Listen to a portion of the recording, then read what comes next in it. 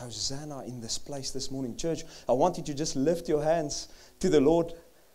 Hosanna, Lord. As jy nie geweet het wat Hosanna beteken, Hosanna beteken, Lord, save me. Lord, save me. Ag, sorry ouens, ek hoor hierdie ding feed 'n bietjie. Jy kan net vir my daai dingetjie dalk weer terugbring as dit nodig is. Lord, save me. Lord, save me, Lord, save me. Hosanna, Hosanna aan hierdie plek vanoggend. Lord Jesus, look at each and every one of these hands. Kyk na elke liewe een van hierdie hande, Here. Deursoek hierdie plek vanoggend, Here. Soos wat 2 Kronieke 7 sê, deursoek hierdie plek vanoggend, Here, vir harte wat doelgerig na U toe wys, Here. Wat onverdeeltelik gerig is op U. Hosanna in this place, Lord. Save us, Lord, save us. Deur die hele preek, deur die hele Moedersdag, deur die hele worship sessie, Lord. This is the cry of our hearts. Save us, Lord. Save us, Lord. Save us from ourselves. Save us from our circumstances. Give us salvation for our souls. Dames en here, 'n skrif wat so by my vasbrand. Jy's welkom jou hande te laat sak. Dankie. 'n Skrif wat by my so vasgevang word hierdie laaste paar weke. What does a man gain? What does a man profit if he gains the whole world but he forfeits his soul? What does a man profit? Jy moet hoor die woord profit. Almal van ons hou van die woord profit. What does a man profit if he gains the whole world but he forfeits his soul? Not loses his soul, maar gee sy siel op. En dis waarom ek vanoggend met soveel blydskap kan sê, Here, ons steek ons hande in die lug en ons sê, Hosanna, Hosanna, Hosanna aan hierdie plek. Lord, will you save us? En enigiemand wat daarmee saamstem, asseblief sê, Amen. Dames en here, julle is so welkom, julle sitplekke in te neem. Jy is ook baie welkom, sorry, ek wil net vir die klankteam sê, as hierdie bietjie feed of iets is dit en ek hoor dit nie, dan kan julle net daai cover vir my terugbring as dit nodig is, hoor. Jy is so welkom om jou tiende en jou offergawe in jou hand uit te kry so lank asseblief. So klein bietjie inligting en die ouens wat daarmee gereël is, julle is welkom so lank te begin opneem. Baie dankie. Ons doen dit as deel van ons worship. Dankie. Ek waardeer dit baie, hoor.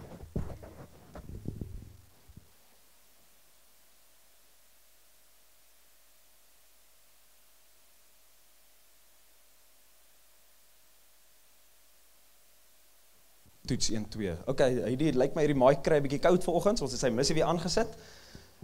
So net so 'n bietjie inligting oor hoe ek my goeders hanteer. Wanneer ek kom by 'n groot besluit in my lewe, dames en here, of dit nou is om werke te skuif en of dit nou is om na 'n ander land toe te trek of 'n ander provinsie, dan sê ek, Here, ek het so nodig, Lord, I am so in need of your voice and your spirit to lead me in this path. Here, want as ek nou op die ouderdom van 29, ek weet ek lyk 40, maar ek's nou net 29, okay? Here, ek weet as ek nou op die ouderdom van 29 'n keuse maak, 'n directional choice maak wat U goedkeur, dan weet ek, Here, 10 jaar, 20 jaar, 30 jaar down the line, kom ons sê ek wil soontoe gaan, maar die Here sê ek moet soontoe gaan. 10 jaar down the line, as ek my eie roete gevolg het, dan kan ek die Here vertrou vir sy genade. Natuurlik, daar's altyd genade. Maar dit gaan baie moeilik vir my as Rossouw wees om die Here te vertrou, want ek weet ek het nie geluister 10 jaar terug nie. Maar nou, as ek die Here vertrou en hy sê vir my gaan daai kant, Here, 10 jaar down the line, nou staan ek hier, Here, dinge is dalk 'n bietjie moeilik. Things are a little bit tough on this side. But Lord, I've got a word from Jesus. I've got a word from your spirit. And now I know, Lord, that you are the one that called me there. You are the one that called me there, Here. So ek kan met rus en vrede gaan slaap in die aand, want ek weet, Here, U gaan vir my deurkom. Want U is die een wat die woord gegee het. Amen? Maak dit sin? En dames en here, so vanoggend, wanneer hulle finansies opneem, wil ek hê jy moet dit dieselfde hanteer. Here, ek wil vir U vra wat ek moet gee, hoeveel ek moet gee, waar ek moet gee. Jy moet nie 'n fout maak nie, moet jy gee? Die antwoord is ja. Die Bybel sê ons moet gee, ons is geroep om te gee. Maar die Bybel sê ook, we must be, dankie, ek waardeer dit. Die Bybel sê ook, we must be innocent as doves, but we must be wise as serpents. So dis my en jou verantwoordelikheid om by die Here te hoor waar ons moet gee. Dis my en jou verantwoordelikheid om by die Here te hoor hoeveel ons moet gee. Amen. Ek gaan nou dankie. Dis ons verantwoordelikheid om hom te vra, Here, wat sê U in hierdie situasie? Want wanneer ek gegee het, as die Here vir my sê, pastoor Alwyn het dit altyd so mooi gesê, hy sê, voordat jy kerk toe kom, laat die Here vir jou sê hoeveel jy moet gee en wat jy moet saai en waar jy moet saai. Want dan is daar geen ou in die wêreld, maak nie saak hoe goed hy praat, wat jou gaan convince om jou 100 randjies of jou 50 randjies of jou 10 sent daar in daai sakkie te gooi nie. Maak dit sin? Ja. Amen. Al wat ek en jy moet doen, dames en here, the only thing, Mr. Ark guys, the only thing that you and I must do, kerk, ek en jy, the only thing that we must do, is we must do what the word of the Lord says. Kan ons saamstem op dit? Amen. Amen. Amen. Here, so ek kom bless die mate van ons inkomstes, Here. Ek bless ons finansies, Here, en ek vra net, Here, dat U dit sal kom vermenigvuldig, Here, selfs 100voudig, soos wat U woord beloof, Here. Hierdie is 'n teken, Here, van die eerstes van wat ons ingekry het, en daarom kan ons verseker wees, Here, dat U die volgendes gaan bless, want ons was getrou in die bietjie. Dankie, Here, vir U woord. Amen. I want you to know this church, that God is not a man that he should lie. God is not a man that he should lie. Het enige iemand al ooit vir jou gejok in jou lewe? Steek op jou hand. As almal nie nou hulle hande opgesteek het, dan wonder ek. Okay. Volgende vraag, moet asseblief nie jou hand opsteek nie. Was jy al ooit die persoon wat gelieg het? Daar was klomp mense wat hulle hande opsteek. Ouens, nee, hierdie kerk, Here, Hosanna in hierdie plek. Ek sê julle. Het jy ook, broer, nee, weet jy, wragtig, ek het dit nie van jou verwag hier, Mr. Dou, nee. God is not man that he should lie. Wanneer ek sê, Here, ek seën die mate van ons inkomste, dan is ek nie besig om prosperity te teach nie. Ek is die laaste ou, die van julle wat al by my in counseling gesit het, jy weet, ek is die laaste ou, wat vir jou sal sê, hey man, broer, rustig, alles gaan goed wees, moenie worry nie, dit is klaar, hey, alles is goed. Is ek daai tipe ou? Dankie, prys die Here, ons het hierdie geoefen voor die tyd, ek het roer. Ek sê die ou wat vir jou gaan sê, alles gaan net goed draai en uitwerk nie. Wat ek vir jou wel gaan sê, is, ek is die ou wat vir jou sê, die genade van die Here is daar. Ek en jy moet sy aangesig soek vir dit wat hy wil kom doen in hierdie oomblik. Amen? Amen. Moedersdag, soos ek gesê het aan die begin, as al mense is wat laat ingekom het, baie geseënde Moedersdag. Weer eens, by wyse van hande, is al enige maas in die diens vanoggend. Roan, jy kan jou hand afhou, asseblief. Jy kan hom net laat sak, dankie. Hier is nogal 'n redelike paar. Waai net so 'n bietjie vir my, man, ek sukkel om te sien met hierdie ligte. Okay, hier is julle. Prys die Here vir julle lewens. Ek wens julle sulke goeie en geseënde dag. Ek sê vir my vroutjie vanoggend, 'n jaar terug het ek nie die value of die waarde. I did not fully understand the value of a mother. My mother was a very big blessing in my life. She's a very soft lady, she's a very sweet lady. Even up until today, I love her dearly. I love her dearly. Sy het altyd al laaste bietjie kos vir my gegee. Sy het altyd al laaste happie vir my gegee. Wie van julle doen dit? Wie van julle sê, jy los die lekkerste happie vir laaste, nee? Dan kom jou kinders by en dan sê hulle, Mila, my dogtertjie Mila, sy word nou 1 donderdag, nee? Ek weet nie waar kry sy, dit moet al ma se streke wees, maar as sy kos soek en sy wil uit jou bord uit, dan gaan sy so, nee? Dit is definitief nie my streke nie, nee? Of sy was te lank in Roan hulle se geselskap, ek weet nie wat die aangaan nie, nee?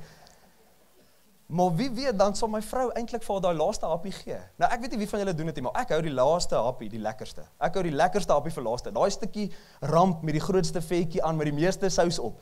Die hele ete deur. Eet ek so bietjie sous, ek wil dit nie opmors nie, maar die laaste happie, hy het sulke dik sous op, hy's lekker. Dan wragtig sal sy die laaste happie wil kom hê, né? Nou die van julle wat weet, my ma sal altyd vir my die laaste happie gegee het. Selfs dat ek haar vra as 'n kind, hoorie, kan ek daai happie kry? Dan sê sy ja, dan sê ek soos, wat? Ek kan nie glo jy het net ja gesê, maar prys die Here, kom ons pak in. Nou ek moet nou vir jou eerlik wees, my vader hart sukkel nog 'n bietjie met daai. Ek wil altyd hê my dogtertjie moet kos wees, maar ek sou eerder vir haar nog 'n broodjie gaan gee as 'n happie van myne. Jy kan maar so sien, ek eet al my kos op. Okay. Hierdie ou was lanklaas honger. Dis Moedersdag vandag. It's Mother's Day today. Ek wil hê jy moet dit weet, dames en here, dat hierdie is nie net sommer nog 'n dag wat ons vier nie. Hierdie is nie net sommer nog 'n dag wat ons bymekaar kom nie, of voordat ek dit sê, kom ek sê net eers, wanneer jy deur die loop van die diens sit, en het lyk dalk of jy aan die slaap raak, want ek praat nogal redelik vervelig, dan gaan ek jou die benefit of the doubt gee, dat jy nie slaap nie. Maar ek gaan vra dat jy asseblief, as jy jou oë toemaak, dat jy net vir pastoor Leandele in jou gebede sal hou. Sy sou vanoggend gepreek het, wat net sin maak op Moedersdag, sy is 'n female figure in ons gemeente, en sy haar arme laaitie Caleb is opgeneem in die hospitaal hierdie naweek. So, as julle net haar in julle gebede kan hou, sy sou ook worship gelei het vanoggend, en weer eens, toe moes ons so 'n bietjie improvise, en ek moet net sê, this is the day that the Lord has made, and we will rejoice in it. We will rejoice in it. Ek sê vir my vroutjie vanoggend, die Here is eintlik so getrou in my lewe, want as hierdie storie, as sy my 'n jaar terug hierdie laat weet het, hoorie, Pastor Rossouw, kan jy asseblief preek hierdie naweek, want my laaitie is in die hospitaal. Ek beloof kerk, ek moet net eerlik wees, ek sou hier gekom het en ek sou 'n klomp goeters uit die Bybel uit vir julle gelees het oor maas, maar dit sou nie diep in my hart gesink het nie. My dogtertjie word nou 1, en ek het gesien wat het my vrou vir my huishouding beteken, as 'n ma in die laaste jaar. So dames, ek wil regtig vir julle dit sê, al is ek nie self 'n ma nie, okay? Al is ek nie self 'n vrou nie, ek eer julle vanoggend. Ek eer elke liewe een van julle vanoggend. Ons gaan nou 'n bietjie lees in 1 Samuel 1 en daar was 'n vrou met die naam van Hanna. Sy het redelike stres gehad, sy het redelik deur 'n moeilike tyd gegaan, maar die Here het haar tegemoet gekom. Ons gaan nou daarby uitkom. My gevoel in my hart is, soos ek voorberei, is daar's 'n klomp ma's in hierdie sessie vanoggend wat dieselfde stresse as Hanna gehad het. The first official Mother's Day, jy kan hom nog so klein bietjie sagter sit dalk, ek hoor hy feed so bietjie, skus man. The first official Mother's Day was May 12th, 1907. Die eerste offisiële Moedersdag. Wie het dit geweet? 1907, wel prys die Here, Google het my gehelp. Het jy dit geweet? Yes, daar's iemand wat dit geweet het. Ja, yes, daai ouetjie, hy het dit. Hoe oud is jy nou, Boetman? 12. 8, yes, en hy het dit geweet. Kan ons net vir hom 'n lekker handeklap gee, dames en here. O, 11. Sorry, ek het nou gesê oom Rossouw lyk 40, maar ek hoor soos 'n 40-jarige. Skus broer, skus, hier gaan ek. 11, hy's 11, julle moenie dit vergeet nie. Nee man. Ouens. Okay, wou. Wat het jy nou net vir my gesê? Hy's wat? 11. So toe het oom Rossouw dit reg gehad, maar dis oom Roan wat luister. O, broer. Ek moet sê, dames en here, dis nou niks nuut vir my nie. Sy arme Cherise bel my gereeld dat ek moet gaan huisbesoek doen. Roan luister nie vir haar nie. Prys die Here vir julle lewens, die Orendals. The first official Mother's Day, May 12, 1907. 'n vrou met die naam van Anna Jarvis. Sy het 'n memorial service. She held a memorial service for her late mother in a church. You know when Mother's Day started? In a church.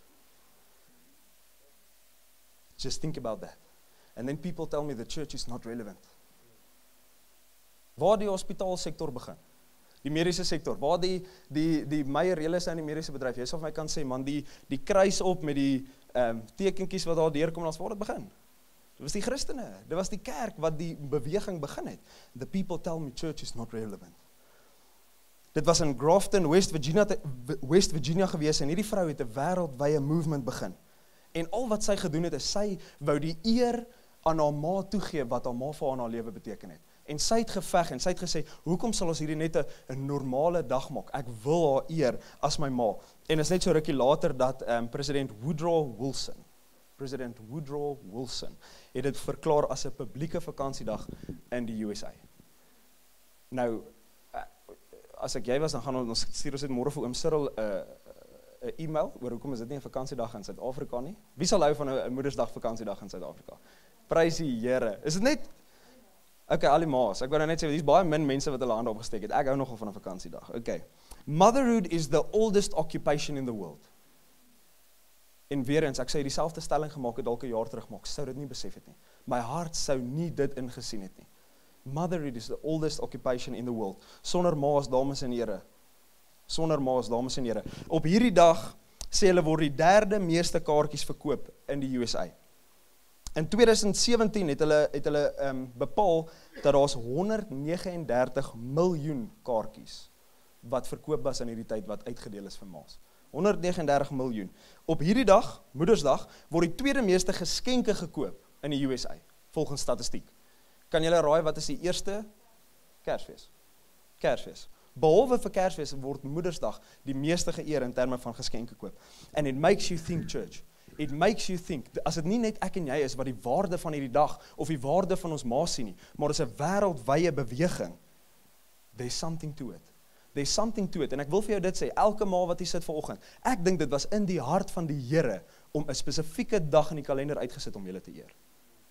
Ek dink dit maak die Here se hart trots en bly om te weet daar's 'n dag waar julle geselebreit word. My gebed vir julle is mag ons as mans, ouens, hier is nou waar ek met julle reguit praat. Mag ek en jy as mans wees. En mag ek en jy as mans nie net ons vrouens en ons ma's eer op Moedersdag nie, maar elke liewe dag van die jaar. Want ek kan nou vir jou sê, met my dogtertjie wat siek was in die week, ek weet nie, almal, Pastor Matthys hulle se dogtertjie was siek, niemand van ons was in kontak met mekaar nie, maar almal se kinders was net so bietjie siek geweest, ek hoor maar by die skole, daar is so bietjie van 'n maagding wat aan die gang is. In 'n geval met my dogtertjie wat siek was in die week, en hierdie was letterlik die besigste naweek in my lewe, en toe vra Pastor Leanie of ek kan preek en alles, ek het gister troue gedoen en alles, en toe vragtig, toe's my vrou siek. Vrydag aan. Toe moet ek alleen babietjie in die bed sit en ek wil nou nie vir julle hierdie detail deel nie, maar daar was 'n paar doeke wat ek moes ruil, prys die Here vir dit, okay. Ja, my gebed is ook dat dit nooit weer gebeur nie. Here, mag my vrou asseblief nooit weer so siek wees, dat sy nie 'n doek kan ruil nie, né? Maak dit sin, al die mans, amen, amen, amen. Ag nee, ek grap sommer maar net. In hierdie kerk, dames en here, in Acts 29 Bronkhorstspruit en Acts 29 Pretoria, and one day, Acts 29 Witbank, Acts 29 Cape Town. Wie gaan Cape Town plant? Okay? Ja, hy het eers sy hand opgesteek, my broer, Meyer, jy's slim, jy's op het.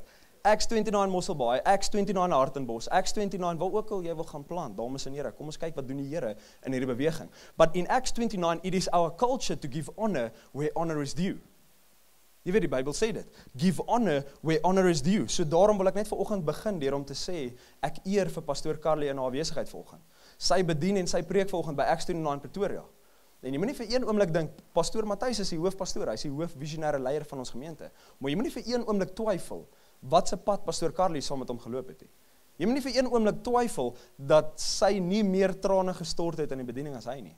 Jy moet nie vir een oomblik twyfel dat mense oor haar geloop het of dat sy ook al deur moeilike getye gegaan het nie. So ek wil haar eer in haar afwesigheid. Sy was vir lank tyd 'n moeder in hierdie gemeente gewees en soos julle almal weet, sy is nog steeds 'n moeder in ons gemeente. Ek wil my vroutjie eer in haar afwesigheid. Ja, kan ons vir haar 'n lekker hande klap gee asseblief. Amen. En weer eens, dames en here, ek wil net die principle of die beginsel vasmaak. I want to make fast the principle in your hearts. When I honor someone, you guys have been in church when I honor the ARC guys. It's not that I honor them necessarily, but I honor the gift of God that is on their lives. I don't bow down to this guy and worship him, church.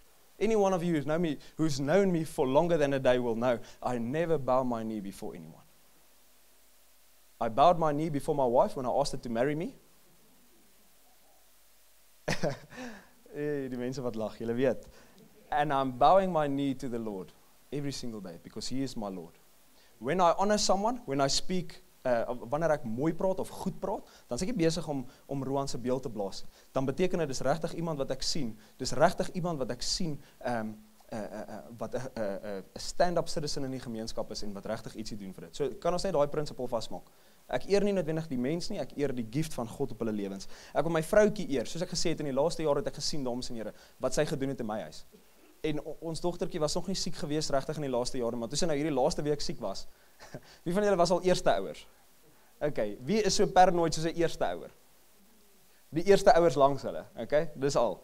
Ag ja, ek wil net my vroutjie eer vir dit en dan natuurlik vir pastoor Leandie met haar seentjie wat in die hospitaal is. Ek wil hulle eer vanoggend as vrouens ons gemeente en dan elke liewe ma wat in hierdie gemeente sit volgens. Wil jy nie vir my 'n guns doen asseblief? Jy is baie welkom om op te staan as dit vir jou gelees. Elke liewe ma wat in hierdie diens is, ek het graag vir jou 'n baie lekker ietsie. Mr. Roan, asseblief, ek sal dit waardeer. Thank you very much. Elke liewe ma in die gebou, julle is wel, tensy julle nie hot chocolate wil hê nie, tensy julle nie wil hê ons moet vir julle bid en julle bless nie, dan is julle welkom om te bly sit.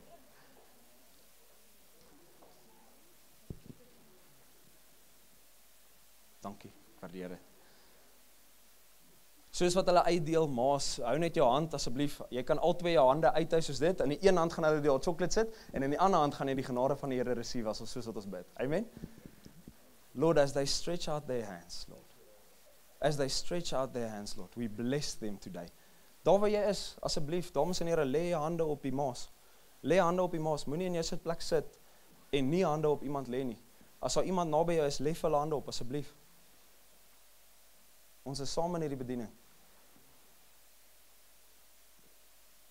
Lord, I bless each one of them. Here, ek vra net, presies wat ek nou gesê het vir die mans, dat Here, dat hulle blessing, dat die vrouens se blessing, die ma se blessing, nie net sal wees op Moedersdag nie, Here. Nie net sal wees op spesifieke dae, of nie net sal wees op hulle verjaarsdag nie, Here, maar dat ons as mans, I pray for the enlightenment of our hearts, Lord, so that we will be able to see what they see, that we will be able to do what they do, that we will be able to, at least, Lord, acknowledge what they mean to us in our households. Here, hier is ons maas wat staan hier vanoggend, Here, wat regtig deur moeilike tye is, wat regtig deur trauma is. I see people standing here and I see that you've walked gravel roads. Ek sien dat jy, in my voorbereiding, sien ek dat jy al 'n paar grondpaaie geloop het in die lewe en baie trane gestort het op jou Bybel. And I feel this morning that the Lord is saying, well done, my good and faithful servant. Well done, my good and faithful servant. Well done, my good and faithful servant. Believe me, church, that is what I'm living for. That's what I'm living for, is to enter the heavens one day and hear God say, Jesus Christ saying to me, well done, good and faithful servant. So this morning, I really honor you in my heart. En elke man wat hier sit, asseblief, sê amen. Amen. Dames, ons eer julle vir dit wat julle doen in ons lewens. Glo vir my, julle kan daai videoetjie regkry aan die agterkant, wil hulle asseblief. Ek sal vir jou sê wanneer jy hom kan speel. Glo my as ek vir julle sê, we cannot do what you do. We cannot do what you do. Ek het klaar met julle gedeel my doeke scenario van die naweek, né? We cannot do what you do. Wil hulle julle so welkom om 'n videoetjie vir my te speel. Dis 5 minute, dames en here, maar ek glo julle gaan dit saam met my geniet. Amen. Prys die Here. Kan ons net vir die vrouens 'n lekker hande klap gee asseblief? Aan elke ma wat in hierdie plek is, ek het vir julle voor die video gesê, I told you before the video, we cannot do what you do. So we honor God for your lives. I enjoy days like these, church, because this is a day where we learn the principles of giving and receiving. If you are a mother, then you will have to learn to humbly receive the honor that comes from your children. If you are a daughter, then you will have to learn to humbly give the honor that is due to your mother. Like I said, either you need to humbly receive this honor or you need to humbly give this honor. Dis baie soos die koninkryk van die Here, dames en here. Dis my en jou se individuele verantwoordelikheid. It is our own individual responsibility to receive the grace of God. Because the grace of God is sufficient for you and for me every single day.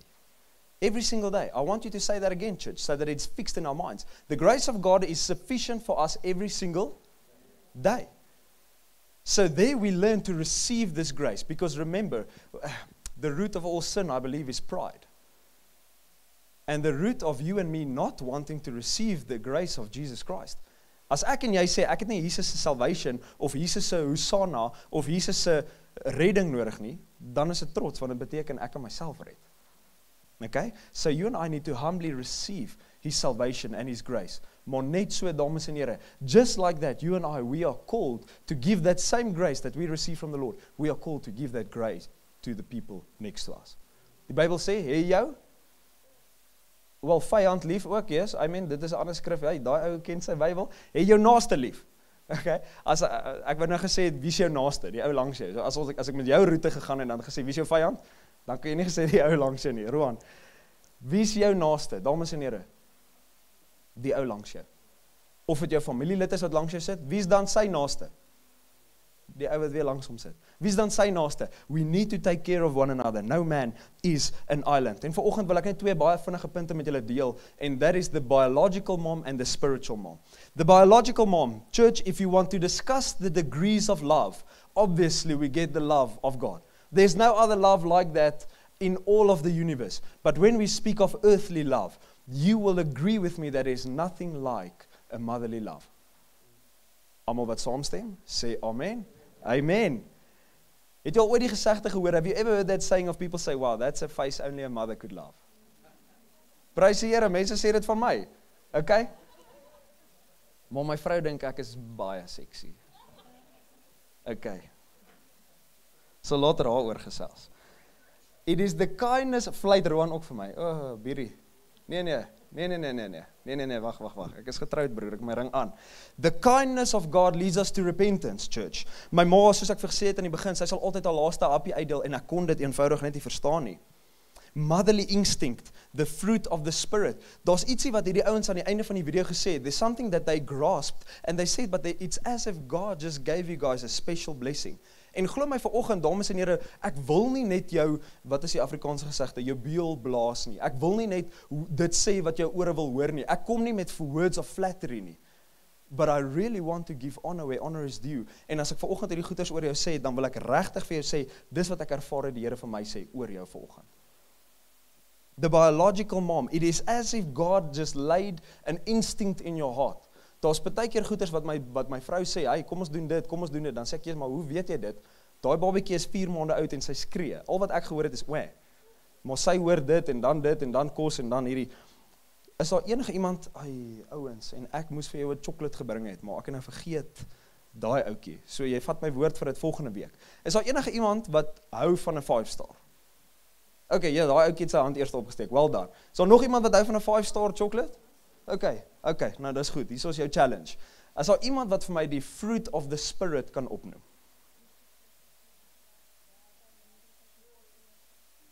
Okay, wel prys die Here gewoonlik hoe dit werk in skool is, ons steek ons hande op, maar aangesien sy 'n onderwyser is en uitgeskree, sy hoef nie hand op te steek nie. Ek skuld jou 'n 5-star chocolate. Kan jy dit net vir ons 'n bietjie harder sê? Ek ken nie Engels, maar nie die Afrikaans. Liefde, vreugde, vrede, vriendelikheid, goedhartigheid, nederigheid, selfbeheersing. Daar's nog een wat ek nou mis. Vrede, dankie. Ek het hom nou gesê. Jy gaan daai 5-star met Roan moet deel. Ek sê vir jou dit. Love, joy, peace, patience, kindness, goodness, gentleness, faithfulness and self-control. Love, joy, peace, patience, kindness, goodness, gentleness, faithfulness, self-control. Die rede hoekom ek dit vir jou sê en dit vir jou herhaal vanoggend, dames en here, is dit vat nie 'n klomp slim ingenieure in hierdie plek om te besef dat ek het nou net jou vrou beskryf. En almal sê amen. Mans, ek organise vir jou hierso ouens. As ek ietsie goed sê oor jou vrou, dan tik jy haar in die ribbes en jy sê, "O ja, baby, jy." Sê vir jou vrou langs jou asseblief, of sy jou ma is of nie, sê net vir haar, "Babytjie, jy." Mans, ek is besig om vir julle te organise en julle werk nie saam nie. In Samuel 1, en dit is die stukkie wat ek vir ons wil lees vanoggend. Jy kan jou Bybel oopmaak as jy dit saam het vanoggend. Ek gaan nie meer lank besig wees nie. 1 Samuel 1 vers 7. 1 Samuel 1 vers 7. So it went on year by year, as often as she went up to the house of the Lord, she used to provoke her. So die storie loop so, die een vroutjie se naam was Hannah, en sy kon nie kinders baar nie. Remember, we are busy speaking about the biological mom. Sy kon nie fisiese kinders baar nie, en daar was mense wat by die kerk haar gespot het. Daar's mense by die kerk, en soos hierdie vers sê, and year by year, it went on like that. Therefore Hannah wept and would not eat. And Elkanah, her husband, said to her, Hannah, why do you weep? And why do you not eat? And why is your heart sad? Am I not more than 10 sons to you? After they had eaten and drunk in Shiloh, Hannah rose. Now Eli the priest was sitting on the seat behind the doorpost, beside the doorpost of the temple of the Lord. She was deeply distressed. This is no Hannah. She was deeply distressed and prayed to the Lord and wept bitterly. In my voorbereiding, dames en here, ervaar ek dat hier's ma's in hierdie diens op die oomblik. Vroumense in hierdie diens op die oomblik wat presies sit in dieselfde situasie as Hannah. Of dit nou is of jy nie 'n biologiese ma kan wees nie, en of dit nou is dat wat ook al omstandigheid in jou lewe veroorsaak dat jy weep bitterly op jou Bybel. My hart gaan vanoggend uit na jou toe. Saam met julle wil ek graag bid. Ek gaan nou die geleentheid oopmaak om te bid. Vers 11, and she vowed and she said to the Lord, O Lord of hosts, if you will indeed look on my affliction of your servant and remember me and not forget me, your servant, but will give me a son, then I will give him to the Lord all of his days. No razor shall touch his head. As jy daai bietjie meer oor dit wil lees, no razor shall touch his head, dit is in Numeri 6. Maar ek gaan nie nou in die detail ingaan nie. As she continued praying before the Lord, Eli observed her mouth. Hannah was speaking in her heart and only her lips was moving. Is daar enige van julle wat al ooit in jou hart gebid het en is net jou mond wat beweeg en mense dink jy's mal? Dis presies wat hier so gebeur het. Hannah was speaking in her heart, vers 13, and only her lips moved, and her voice was not heard. Therefore Eli took her to be a drunken woman. My ervaring weer eens in my voorbereiding is dat daar's dames en vrouens, ma's of nie, of jy nou 'n ma's of nie, wat in hierdie diens sit, en iemand het jou al, they mistaken you to be a drunken person. Dalk nie in die letterlike, maybe not in the literal sense of it, but hulle het jou gesien as iemand wat dalk 'n bietjie koekoes is, maar eintlik het jy 'n woord van die Here gehad. My hart gaan uit vir jou, ek gaan saam met jou bid vanoggend. Ons lees verder. Vers 14, Eli said to her, how long will you go on being drunk? Put your wine away from yourself. But Hannah answered, no, my Lord, I am a woman troubled in spirit. Daar's dames wat in hierdie bediening sit vanoggend, that you are troubled in spirit. Of jy kom nou net uit so 'n tyd uit, ek wil graag saam met jou bid. I have drunk neither wine nor strong drink, but I have been pouring out my soul before the Lord. Hoe mooi is dit? My ervaring is weer eens, en man, sorry as ek jou afskeep vanoggend, so bietjie, My vrou sê altyd, Moedersdag is een dag van die jaar, maar Paasdag en Paasnaweek en Pa dit, dis elke ander dag van die jaar, okay? So ons gaan by julle uitkom, maar vrouens vanoggend wil ek julle eer. Daar's vrouens wat hier sit vanoggend, en ek wil vir jou dit sê, as jy die een is wat soos Hannah vanoggend sit, and you are pouring out your spirit to the Lord, you are pouring out your heart to the Lord, you are pouring out your tears to the Lord, dan wil ek vir jou vanoggend sê, die Here sien jou raak. Dit wat jy bid, Denise, die Here sien dit raak. Dit wat jy bid, Nadia, die Here sien dit raak. Dit wat jy bid, Mariaan, die Here sien dit raak. Die trane wat jy stort voor die Here, ek sê altyd vir mense, ouens, in 'n counseling sessie, sê ek, hy luister gou, huil gaan jy huil. Wie van julle het al gehuil? Huil gaan jy huil, dis deel van die lewe ongelukkig. Die een ding wat ek en jy moet van seker maak, dames en here, I'm not gonna cry alone, I'm gonna cry with the Spirit of the Lord by my side. Because I know those tears will not be shed in vain. Amen? I know those tears will not be shed in vain. Ek preek nie prosperity in die church. Ek sê nie die Here gaan jou elke situasie net so fix nie. Wat ek wel sê is die genade van die Here is vir my en jou genoeg. En die Here is in jou situasie. Amen? Amen.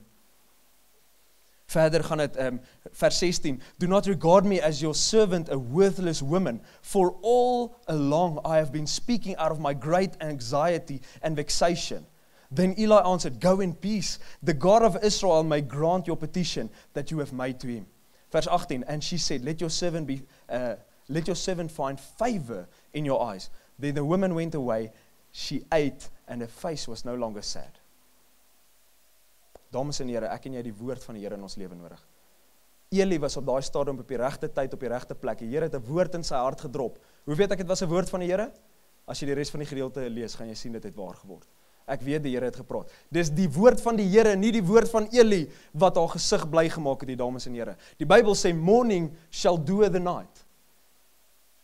But joy comes in the morning. Morning may do the night, but joy comes in the morning.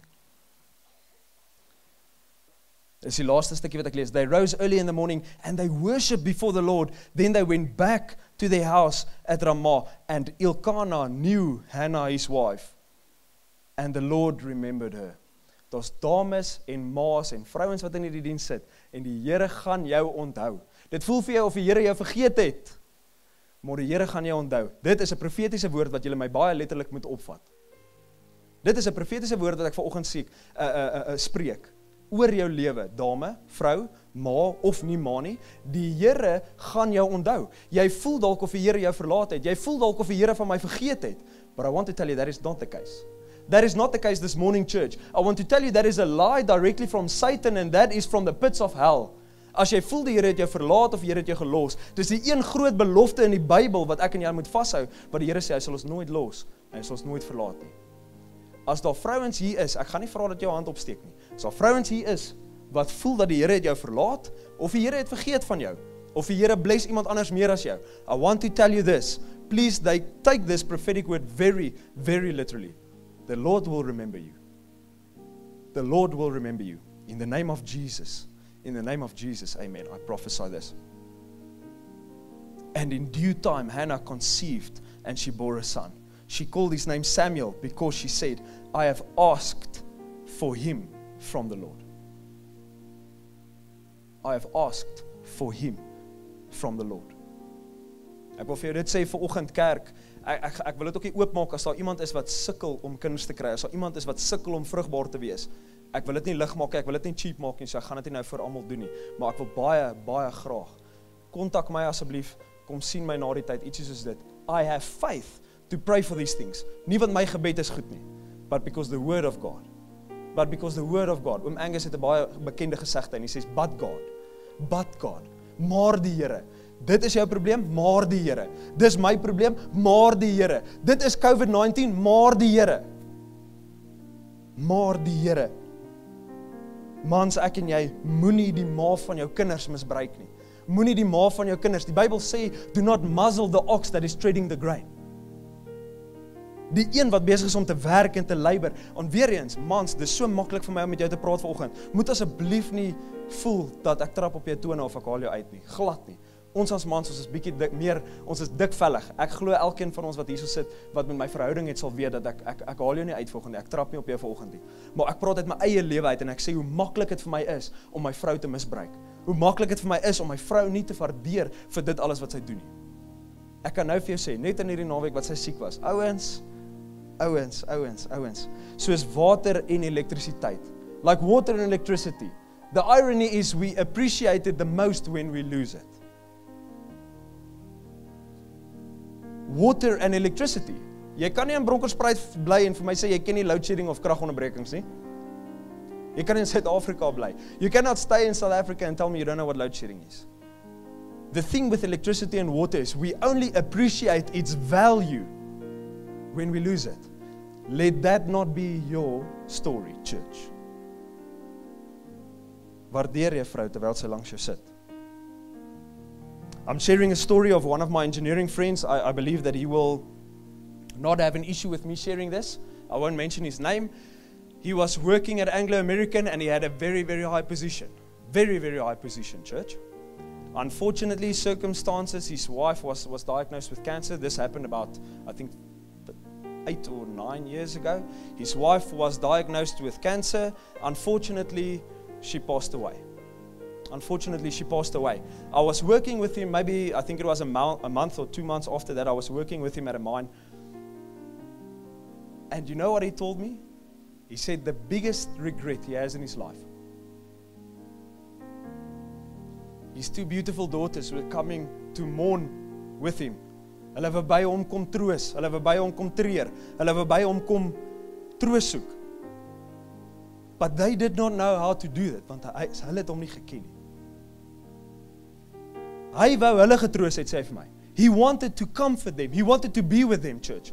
But he did not know how to do it. He said he physically stood there and he did not know while they were crying in front of him. Hulle was al in die hoërskool, hulle was al tieners. They were teenagers. I'm not speaking about toddlers that's not knowing how to carry their emotions. I'm speaking about girls, almost women. And he said, I did not know how to comfort them because I did not spend time with them. I did not know them. You know, this guy had a very good position. He quit his job. I have the utmost respect for you. I have the utmost respect for this guy. He quit his job. Sure, he's still in the engineering environment because he's got a gift. He's got a gift from God. But he's consulting and he is determining the time. He is determining, look, sometimes you have to do what you have to do. I have to drive for work on Mother's Day today, a 6-hour trip to a mine in Zimbabwe. I have to do this. I have to put food on the table. We have to do these things. So I'm telling my wife, listen, wanneer ek terugkom, dan hou ons Moedersdag eers en ek kry vir jou 3-gang KFC maaltyd. Nee, prys die Here, ek gaan nie. Karin het my die idee gegee. Ek gaan vir haar sê sy met jou bel. So, and my wife, she understands that. She's very loving, she's very caring, she understands that. But my daughter is turning 1 on Thursday.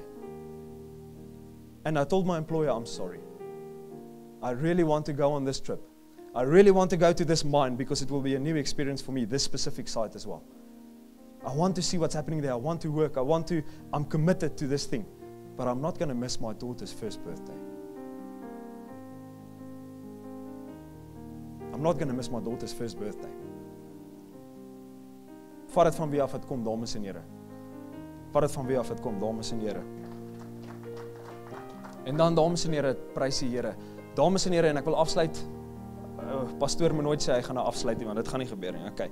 So, jy sit dalk hier vanoggend. You are sitting in this meeting this morning, church, and I've spoken about the biological mom now, but you are telling me, Pastor Rossouw, I'm not a mom.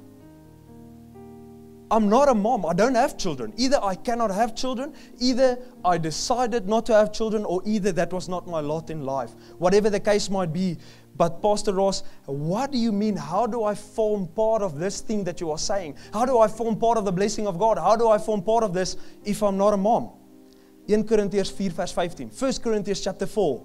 Paul speaks to the church and he speaks about Timothy. And he said, it was not Timothy, that was in another book. But he's speaking to these people that are under him. And he said, I don't want to paraphrase, I want to read to you. I became your father in Christ Jesus through the gospel. I became your father in Christ Jesus through the gospel. So I want to change this around for today. I became your mother in Jesus Christ on behalf of the gospel. Geestelike vaderskap en geestelike moederskap is 100% 'n Bybelse beginsel. You do not have to have a biological child to be a mom, church. And this is the main portion of my message. If you remember this today, the harvest is plentiful, but the laborers are few. The harvest is plentiful. Matteus 9. The harvest is plentiful, but the laborers are few. Vanoggend kom roep die kerk jou, of jy 'n ma is of nie. Glo my, jou eerste verantwoordelikheid is jou gesin. Paulus sê, hy wat nie vir sy gesin, of sy, wat nie vir sy gesin sorg nie, is erger af as hy. Prys die Here. Prys die Here. Is jy nou wakker? Hy wat nie vir sy gesin sorg nie, sy wat nie vir haar gesin sorg nie, is erger af as die heidene. Not my words. Charity begins at home. Jou eerste verantwoordelikheid is jou eie kinders, ek stem saam. But if you are in this place this morning, your children maybe has left your home, or your children is maybe grown, they are married themselves, and you feel like I've lost purpose because I was a mom. I want to tell you, church, that there is grace on your life today. In this meeting, as you are sitting now, I'm asking you to pray to Jesus Christ for divine intervention, for divine communication, for divine connection, that He will set up girls in your life, set up meetings with girls in your life.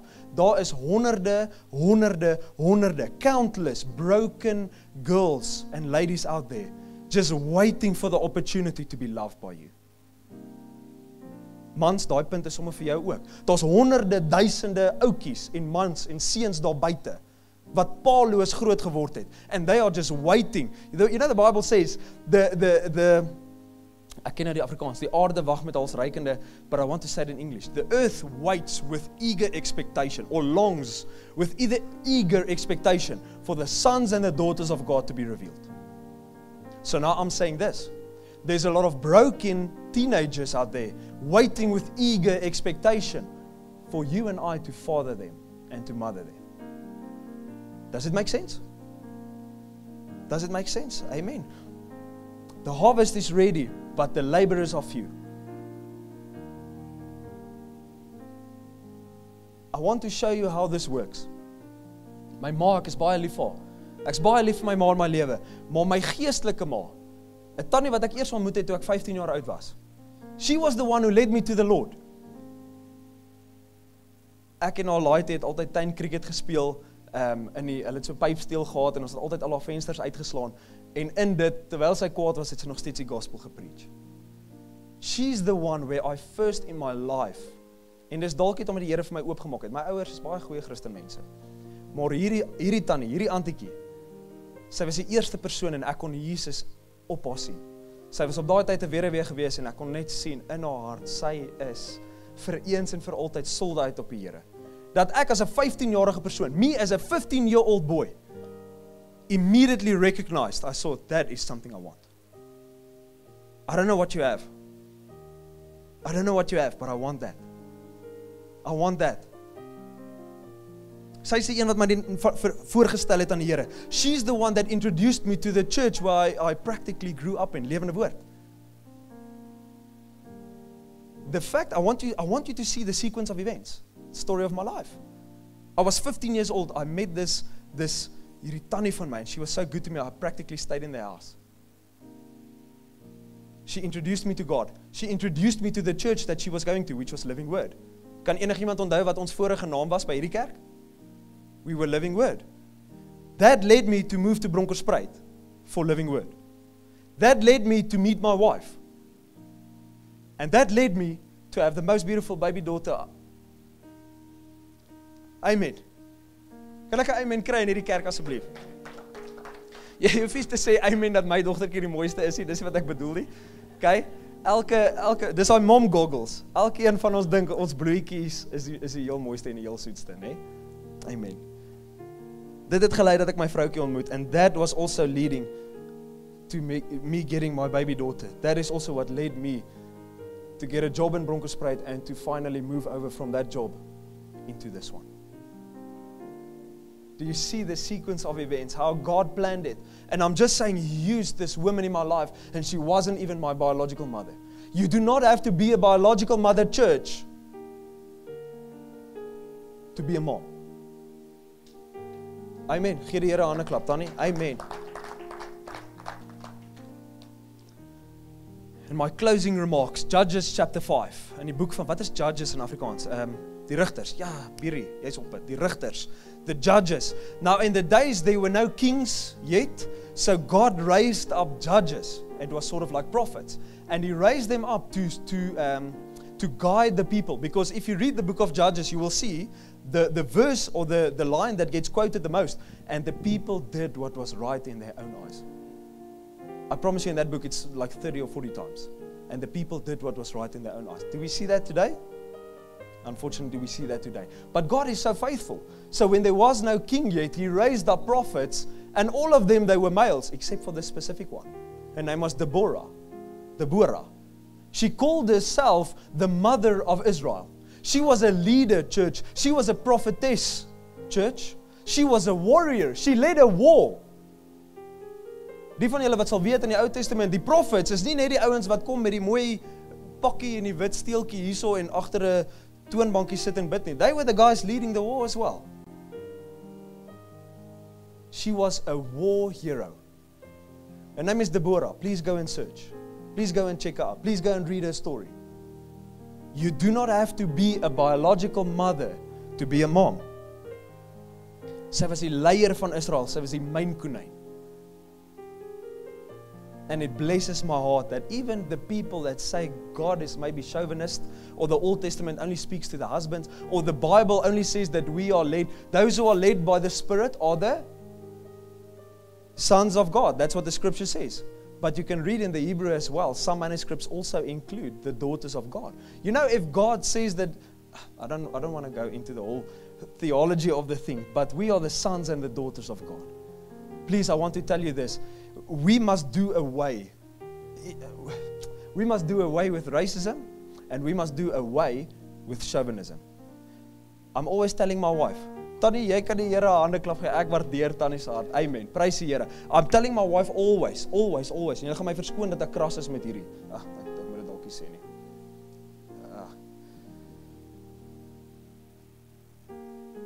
Rephrase, okay, ja, dis jy hoef nie sekere van jou kledingstukke te brand om te probeer gelyk wees aan my. Maak dit sin? Het julle al die riots en die protests en die goeders gesien? Weet julle almal waarvan ek praat? Amen. Nou ek sê dit vir my vroukie en ek en sy lag lekker daaroor. Maar hierso is die ding. We cannot do what you do, church. I promise you this. If every lady or every mom or every woman in this church, every female in this church, if you try to become like us, of andersom, if you try to become like us. Het julle gesien wat ek gewys het? Ek sê nie, ladies, if you try to become like us. Ek sê, if you try to become like us. Think about that. If you try to become like us, I'm telling you, we will have a confused church. I used to be confused, now I'm not sure. Okay? We will have a confused church, and we will not be as effective in the kingdom of God as we can be. We will not be as effective in the kingdom of God as He wants us to be. We need the women in church. We need the men in church. We must do away. We need the black guys in church. Where's your brothers? Please give the Lord a hand. You're hearing? They're saying, we need the black guys in church. Where are they? My brothers, you are the faithful men. You know, the Bible speaks of the men of Gideon. They were a small group, but they were faithful until the end. These are the faithful guys. I've got many baie goeie goeders that I have envisioned for these guys. We need to get these guys and girls in church. We need to get more women in church. We need to get more men in church. We need to get more kids in church. We need to get more teens in church. We need to be a multicultural church. Because I can promise you this, we are called for a time such as this. Mans, ek sê vir die laaste keer en ek sluit met dit af. Mag jy jou vrou, may you enjoy your wife. Whether she's a mom or not. May you celebrate her. Because I can promise you, even though she's not a biological mom, she's got the blessing on her life to be a spiritual mom. May you celebrate her today. 3 gang KFC maaltyd. May you celebrate her today. But not only today. May you celebrate her as a mother, but to women in general. I want all of the ladies over this place to stand.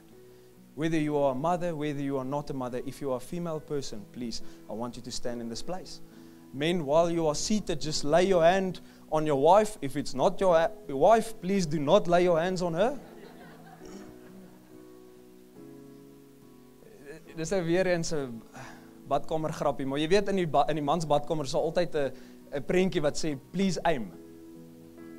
Nou hier is die ding van 'n prentjie, as daar 'n reël daar gesit moet word, beteken dit die reël was nie toegepas in die verlede nie. Okay. So dis hoekom ek baie duidelik sê, as dit nie 'n vrou is nie, moenie hande op haar lê nie. And the rest of you guys, you are welcome, just pull out your hands, just point towards one of the women. Every single lady, whether you are a mother or a daughter, every single one that is standing in this place. Lord, I come and I pray a special blessing over them. I come and I pray a special blessing over them, Lord. A special anointing over their lives, Lord. In the name of Jesus, Lord, it's not my prayer that is anointing them. It's not my prayer that is anointing them, but I know, Lord, that your Spirit is at work in this place. I know, Lord, that your Spirit is at work in this place, Lord. Special anointing, special blessing. Lord, on this day, yes, but every day, please, Lord. Please, Lord, may they see visions, Lord. May they dream dreams, Lord. May they experience you and hear your voice, Lord, like they had never had before. I'm praying, Lord, for business, Lord. I'm praying, Lord, for business sense. Besigheidswysheid. Wysheid met die kinders, wysheid met hulle eie kinders, wysheid met ander mense se kinders. But wisdom, Lord, wisdom, Lord. Impart wisdom to them. Impart wisdom to them. Do you know, ladies, you are standing, do you know that the Bible in Proverbs specifically calls wisdom a female? He specifically says that you must pray for her to come. And he's speaking about wisdom. Go read the book of Proverbs. I pray wisdom. I pray wisdom over your lives. I pray breakthrough over your lives. I pray vision in your life. There's no longer a sense of depression in your life. If there are ladies in this church that are standing and they are feeling depressed, they are feeling hopeless, they are feeling purposeless, I pray that when you open the scriptures on your bed tonight, that God will speak to you harder, well, louder than He's ever done before. In the name of Jesus, in the name of Jesus, in the name of Jesus, in the name of Jesus, in the name of Jesus. And church, as you can hear, this excites me. This excites me because men, listen to what I'm saying now. We will be astounded by the things our wives and our women see in the Spirit. Amen? Amen. Almal wat saamstem sê amen. Amen, amen, amen.